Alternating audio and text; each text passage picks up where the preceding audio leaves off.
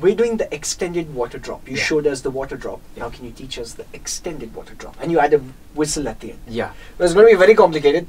We're going to try and learn this. Okay.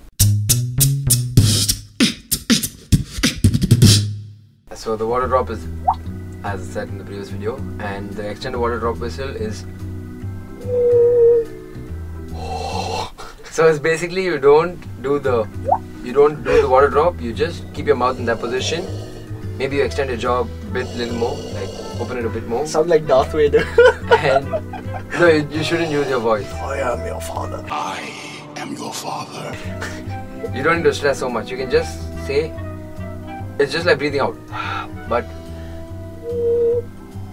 when your mouth is in that Very position simple. of the water drop. Very simple. Okay, and then? So as you're doing so you just keep your mouth in the same position and just open it a bit more. And that's when you blow air out. So that's how we get the whistle.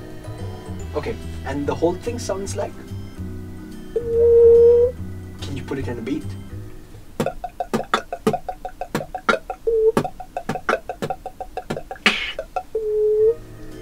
It's marvelous, darling, marvelous.